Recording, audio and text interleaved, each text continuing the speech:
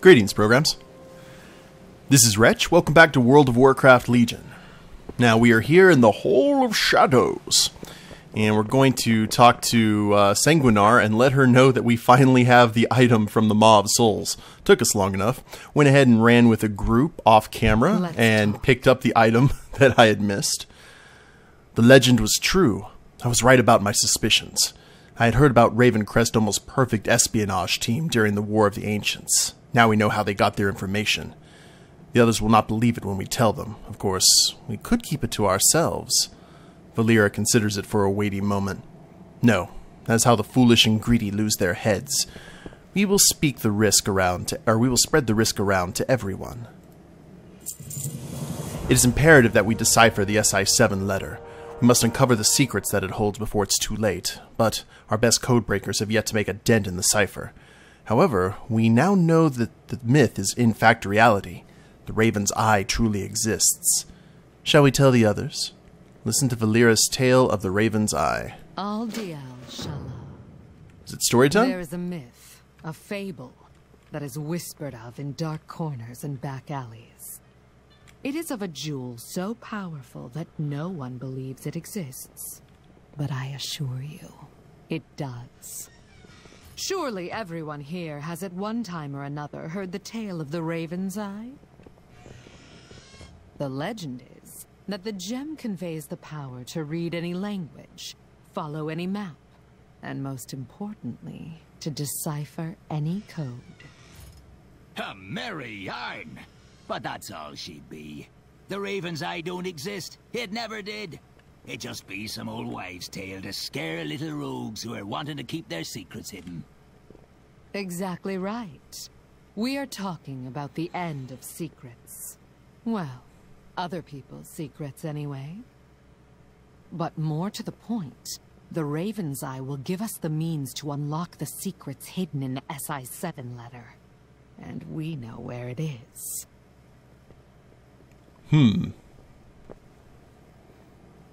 Interesting. Okay. My loyalties are my own. Now, what do you say you and I go to Valshara and recover the most powerful jewel in existence? The Raven Court of Blackrook Hold is where we begin our search. It is the ancestral home of Lord Kurtalos Ravencrest, Nidelvan hero of the War of the Ancients. Some of my own ancient ancestors are interred in its cemetery. Meet me there and make sure that you are not followed. SI-7 is very good at what they do. We have to be better. Meet up with Valeera Sanguinar at Ravencourt in Valshara. I will see you at Ravencourt. Make certain that you are not followed. Well, we'll certainly give it a shot. But that is actually not what we're planning on doing this episode, guys. I wanted to show you something that I believe was added in this newest patch, 7.1, specifically for Outlaw Rogues. My friend Falil let me know about it, and I think it's very interesting because we can get a Transmog set that apparently only Outlaw Rogues can procure. I hope you like my little male blood elf mask. That looks creepy. But I am going to head to the location, and I'm going to show you guys, so if you have any Outlaw Rogues, you can go ahead and do this too. So it requires me going to Westfall in Azeroth, deep in Alliance territory. I'll see you guys there. So, we are here in Westfall, which is essentially the Alliance version of the Barrens. And we are heading toward the Deadmines, guys, which is a very Alliance-centric dungeon, which is the base of the Defias Pirates, which we've dealt with Vanessa Van Cleef, who is the current leader, but it looks like we're going to have to cut through some of her ranks and recruits in order to get this Transmog.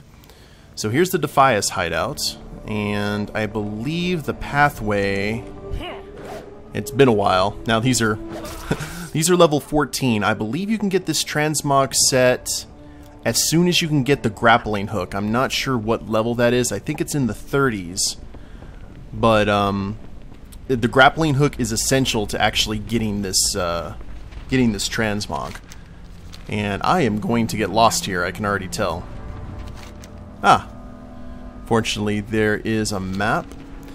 So the Defias Pirates, from what I'm seeing here, they have a network of tunnels, and they're mining stuff, gathering resources, so they can basically be more of a pain in the side of the Alliance. I'm not exactly sure as to what the Deadmines story is, but I know the Defias pirates are more of a... They are pirates, but they've kind of evolved into more of a, I guess, not group of terrorists, but a sedition group. I guess you could call them terrorists. But here's the entrance to the Deadmines. And let's go ahead and head in here. Now, your first instinct, especially when you're playing a high-level character, is to kill everything in the room that you can with AoE attacks and all kinds of stuff. Not actually the case here. So what we do is we go ahead and stealth, just because I don't want to kill anyone. It completely goes against all kinds of... now, those are NPCs if you want to take quests and whatnot here. But what you'll want to do... There's also another item that you're going to need in order to get this transmog, and that is a red-winged macaw, I think. They drop from the pirates here in the dungeon. So you're going to have to grab one of those first. I think it's a green... Oh! They found me. Fortunately, we got Vanish. It's a green-tipped macaw, I believe it is. Now, unfortunately, the bosses we are going to have to kill, so... Yoink. And this ogre mage is about to blow up. Like so. And Buzzer Blade. Actually, that's a transmog that I don't have. Nice and simple dagger. Let's go back into stealth here. We need to head toward the cove, which is near the Hello Nurse, which is near the end of the dungeon. And then we're going to have to work our way back. You'll see why I don't want to have anyone killed here in just 1 second. Or at least kill as few people as possible. You guys discovered me. That's unfortunate. Now we're in the mast room. Can we actually open... And we can't sap the boss. Oh, no, we've got to kill him. Yoink. There we go. And Cruel Barb. Oh, look at that Cutlass. We're getting all kinds of nice weaponry today for the Transmog collection. But I think there were a lot of people who were complaining that there weren't enough transmogs if you wanted to go piratey, which, of course, Outlaw Rogue is focused on. So I think the developers gave this like hidden way of getting... It's not the best transmog in the world, in my opinion, for pirates. I think I've got one of the best. Oh, that mask is haunting. Let's go ahead and take that off. With the skull and crossbones. Because all of the best pirate gear, like piratey armor in terms of like the big white puffy shirts and pirate boots and whatnot, that's all cloth armor. So don't really get a choice in the matter, unfortunately. Now, I think I have to kill all these guys. These are Defias Reapers. These are essentially farm machines that have been... Look at that, I'm hitting for like 2.5 million. 1.2. 2.4. Once we kill all this farm equipment, this guy should wake up. And this is the Foe Reaper 5000. He was actually one of the world bosses during the Legion invasion before the expansion actually hit. Reaper 5000 online. All systems nominal. By your command. And, ooh, another sword. Buzzsaw, holy crap. All the cutlasses, all the gears. Now, these guys, it's very important that we don't kill them, because you notice those red bandanas they're wearing? That is actually key, because if I believe what we need to hunt down after we get this quest is anyone who's wearing a red bandana. We got a large battered chest there. Now, we use the Defias cannon to make a... open the door. And, oh, crap. Well, that happened. They disappeared, though. Good. They reset. Now, we're here in Ironclad Cove, and what we are looking for is a spectral parrot. Somewhere around here. Ah, I see a spectral parrot. Ghostly parrot, level 1 non-combat pet. So this is pretty much the end of the dungeon. That's the Defias' gunship there. Now, the ghostly parrot isn't going to talk to anyone, and you can see there's a skeleton here that's been shanked. So what you do is you go into your appearances for your pet journal, and I think mine is named Bonnie, after Anne Bonny, who was a famous pirate. Green Wing Macaw. So we go ahead and summon, and it gives us an option for a grappling hook. So we hit that. Bam. And here's a super secret area, guys, that only Outlaw Rogues can go to. Captain Bramblebeard. Oh, that is an awesome coat. Where can I get that coat? See, all this cool stuff we don't get. All the NPCs, they get all the good stuff. Yar, finally. I've been stuck up here for years with not company but me own thoughts. 'Tis good to clap me eyes on another swashbuckling soul. Are ye up for a plot of revenge and skullduggery? These meddling Defias thugs murdered me and me crew years ago before they took over this cave. I propose a series of counter-murders to bring about balance. Bring me proof ye dealt with enough of thieves to clog a bilge pump. Collect 100 bloody Defias bandanas for Captain Bramblebeard, and we get the ensemble of blackened Defias armor. Have a good one. So, let's check out the drop rate here. And it's, oh wow. Oh, we can actually get bandanas from the parrots. Awesome. Now check this out. We're gonna go all swashbuckle. Allegedly. I need to be. Woo! Haha! Well, that's awesome. I didn't know that parrots actually carried bandanas. But we are going to shoot all the things here, guys. Because obviously we need 100, so this is going to take a bit.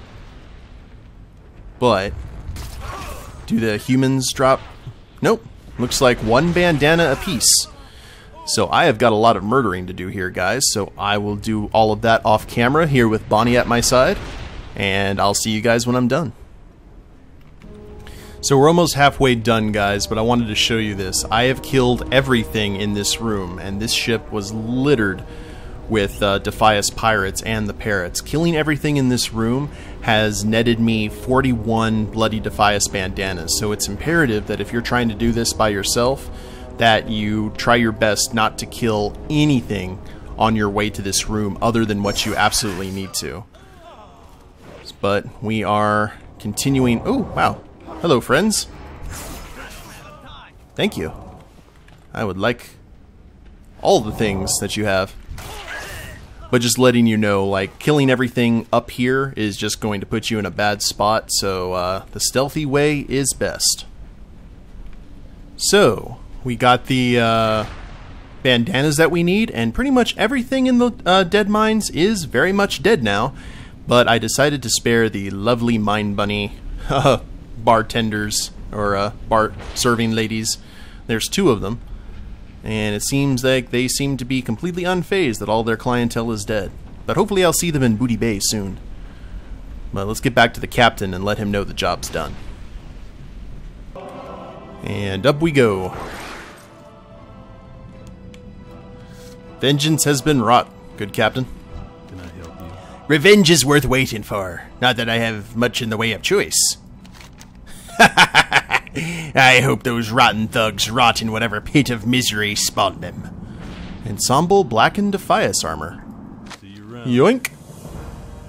So, let's go ahead and use said ensemble. Blackened Defias armor, leggings, gloves, boots, and belt have been added. So, I'm going to go ahead and port to Dalaran, and we'll go ahead and give these a viewing. So let's see what exactly we can do here. We will look up blackened. And, oh, check that out. We got a lot of nice little buckles and whatnot. It has kind of a sickly green tinge to the black. And what else was there? Was there any shoulders?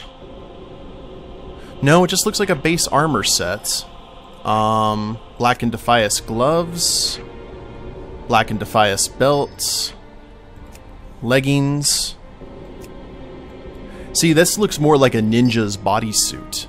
You know what I mean? I actually think it would look good if you had if we had a tabard. I don't have a tabard equipped in the slot though. But if we had a sufficient ninja-style mask, if your character was more ninja than pirate, if so, why are you watching this?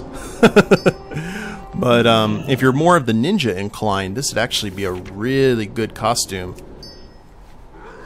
Something a little bit more sickly green. I don't really seem to have anything, but you guys kind of get the gist. So if you want a nice rogue style bodysuit, I don't think you can get much better than the classic Defias. And like I said, only Outlaw Rogues can get it. Let's go ahead and yoink. I think we're going to keep Swindlegear's current look because that still looks good. But the cool thing is that Transmog is now available for all of your characters too, by the way. So if you have any leather wearers, I think it's just straight leather, you should be in good shape to be able to wear it. So that's pretty cool. And now you know how to get to it. Like I said, I think you can only do that quest if you have access to the chain, which I believe is around, let's see, what talent? At level 30. At level 30 you get the grappling hook. So that's when you can go into the Deadmines. Be careful though, because sometimes low-level elites can surprise you. Especially when you're being overconfident. But yeah, there you go. That's pretty gnarly. So, in terms of our business for the rest of the episode, I guess we will head back to Valshara. So as Swindle takes his polluting turbocharged flying machine into the forest of Valshara, we need to determine what exactly we're going to do here, guys. We still have 2 more druids we have to track down. But I actually think what we need to do, you see here's the world quest that we can do here at Valshara. First thing we need to do is we need to go to resupplying the line. Deliver the crate of ammunition to Fargo, Flintlock, and Valshara. Fargo has been waiting on this delivery for quite some time. I think ever since Swindle was in Asuna. So, let's go ahead and head this way. I'm skipping the world quest text there. There's a bunch of squirrels and acorns in the druid town, and you have to try and capture the squirrels and crack the nuts, and that's your world quest. For characters who have taken on Arthas, the Lich King himself, and Illidan Stormrage and Deathwing, it's like, so what are you doing in this expansion? Oh, catching squirrels and cracking acorns. How the mighty have fallen. Okay, Fargo, don't be mad at me. Well, you're a dwarf, I don't care if you're mad at me. Less talk, more shooting! Oh, aye! This is exactly what we needed. I was about to start flinging wee animals. Good to see you again, lad. These elves need all the help we can give them. All charged up and in my sights. If you're gonna wander into these woods, you'll be wanting something with some punch. These plants are a mighty grabby. I've got me special explosive charges here that should send those fertilizer mutations back to the dirt. Take them with you and give them the viney beasties a what for. Use Flintlock's gunpowder charges to kill 15 shimmering oleanders. Indeed, once again, I apologize for my horrible Scottish accent. I used up all my bullets on a wee invention of mine. I call it the deployable bullet dispenser. Oh aye, it shoots indiscriminately without all that messy and time-consuming aiming or thinking that us people folk are wont to do. We had deployed quite a few of them east of here when the swarm of plants came a-thrashing through the trees. Didn't have time to go back and tell them the turrets. Would you mind getting them back for me? Or at least what's left of them? Recover 10 deployable bullet dispenser parts around Moonrest. And deployable bullet dispenser. Ooh. Okay. You have my attention. And that's over there. Now, I do know for a fact there is a quest chain that takes us this direction. So, yeah, you know what? We'll go ahead and do that before we go hunting for the rest of the druids. They were chosen by Malfurion. They should be fine. Now, as you can see here in Moonrest, the disposition of the trees has changed somewhat in a very negative way. And we'll find out more about that later as we continue the storyline. We're kind of jumping ahead here, but this is for engineering. Holy crap, that is a nice looking gun. I want it. They appear to be entangled with vines and scratched by their thorns. Don't see any terrible beasties nearby.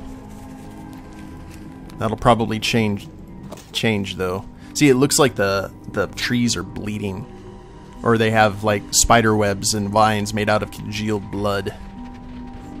Something you'd see straight out of a Hammer horror film. Or, what was the name of that movie with Crimson Peak? Which was a very stylized kind of gothic noir horror movie. Old ghost story. I think that's what it reminds me of. Just that really bright red. I guess that you would see like in the decapitation scenes in Sleepy Hollow, which is one of my favorite Tim Burton films. Love it. I love it when the blood is over-exaggerated like that. Now, here are the shimmering oleanders. We need to explode them. Oh, like so. Holy crap, that's a one-hit kill. Can I have more of these? That is stellar. Loose! Throw those bombs. At least the dwarf was understanding that we took our time to get to him. Just need a few more bullets, and then we can just focus on pruning the plants here. I wonder how it would be like to actually fight them. But if we have weapons that'll insta-kill, I don't really see the point of it. I think we do have to come back here eventually, so we may have to see what these shimmering oleanders can actually do in a straight fight. Or these creeping death blossoms. That seem very squishy. Okay, no worries then. Can we sap them? Of course, they're plants, we can't sap them. They sap us. Being plants and all. Almost done here. Man, this was quite an instrument of warfare for having to pick up this many bullet dispensers. This thing had a lot of guns on it. Must have been something out of Warhammer. Whoa! Don't need to get up that close there, Swindle. Almost done. Well, actually, no. We got 9 more of these guys to find. Fortunately, the area looks pretty saturated. I think other people are out here doing the quest as well.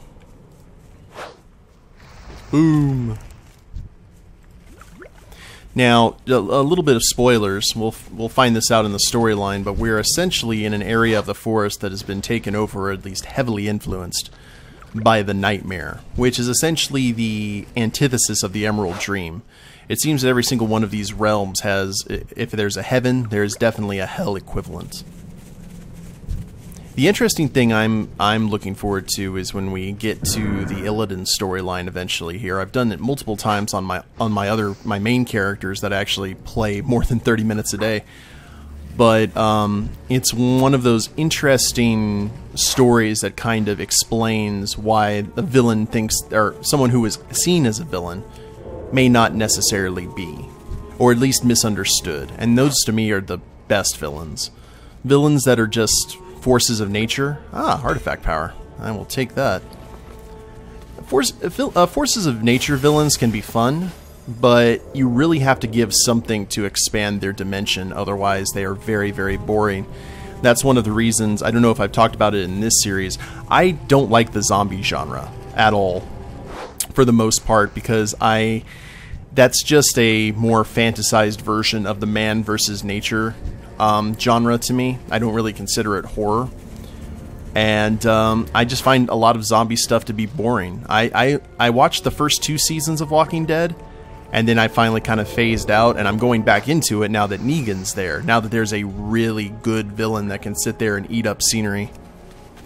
And if you read anything about Negan's story, he thinks he's the good guy too. That's very important in a villain. And we find out a lot about Illidan. And honestly, I'd like to talk to you guys when we get to that point about the Lord of the Burning Legion himself, Sargeras, and the stuff that he encountered before he became the Dark Titan that wanted to wipe out all life. There's definitely some interesting, interesting comparisons there. Now, where is our guy? Here he is. Now, where do we go from here? Do we have something following us? Yes, we do. We have a very angry tree. Are you going to make it? Nope. He gave up the chase. Out with it. Quite the weed killer, eh? I figured you'll be wanting more of them charges, so I went ahead and wrote down that schematic for you. I figure it's always good to keep them plants and trees in line when they get all uppity. Ooh, we can learn how to make the gunpowder charge. Huzzah. Those mean greenies better not have touched me dispensers. Oh, me poor innocent bullet dispensers. Look at what they done to you. Well, at least they went down shooting. That's how I like to go. Here's a schematic for them. Deploy them near something you don't like. Deployable bullet dispenser. So we can... Ooh. Let's see. Deployable bullet dispenser. Laystone. Heck yeah. And we can buy these in Dalaran. Summons a turret to assist you in battle. Oh, that is right up Swindlegear's alley. What about the gunpowder charges? Oversized blasting caps, which you can buy in Dalaran too. Ho ho! We just got a lot more combat capable, guys. Outstanding. Thanks to the power of science! But, good stuff. Nice that we're using technology to save the forest. Wish more people thought like that. But I think we will go ahead and end the episode here, guys. I hope you've enjoyed my little walkthrough on how to get the Defias set for your Outlaw Rogue. And we will continue our adventures in Valshara next time. Hope you've enjoyed it. If you liked the episode, please leave a like down below. Subscribe to the channel, leave a comment, that'd be a big help. And we'll see you next time. Later days, everyone.